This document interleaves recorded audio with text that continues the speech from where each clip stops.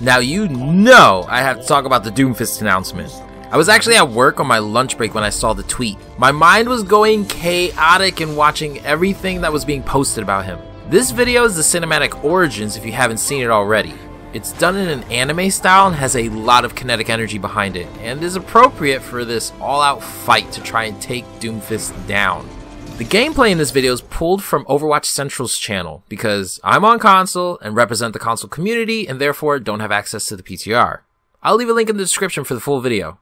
So the point of this video is to give my initial impressions of Doomfist and where I think he might fit in the meta. The reason I ask is Doomfist's release too late is because right now the meta is heavily favoring dive comps. And I think Doomfist might be a good addition to a dive comp actually. He doesn't counter it though.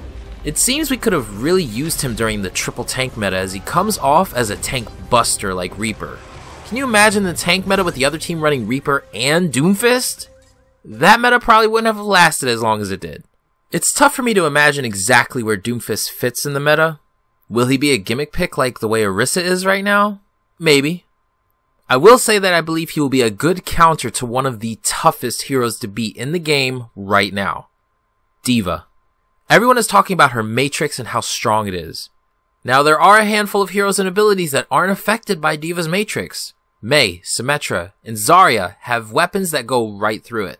But they aren't very ideal in the current meta right now, and none of them are in the offense category. Zarya herself has fallen off pretty strongly, which is a shame. Reinhardt's hammer is a nice counter to her matrix, but he's still a tank.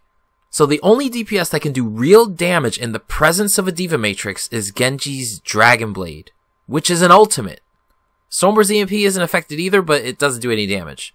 So we have a problem that every single DPS's ultimate can be easily countered by D.Va's matrix, and many of them to the point of pure uselessness for that ultimate. Except Doomfist. He has a DPS that is 90% pure melee damage.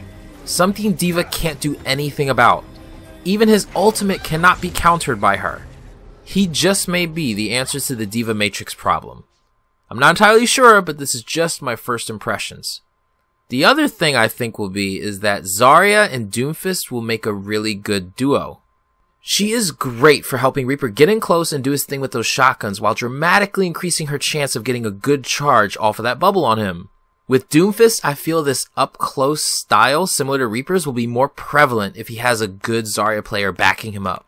And of course, combining ultimates with a Zarya just goes well with more than half of the DPS heroes, but Doomfist's ult comes off that because of the small range potential for really heavy damage, he would get a lot of damage off with her help.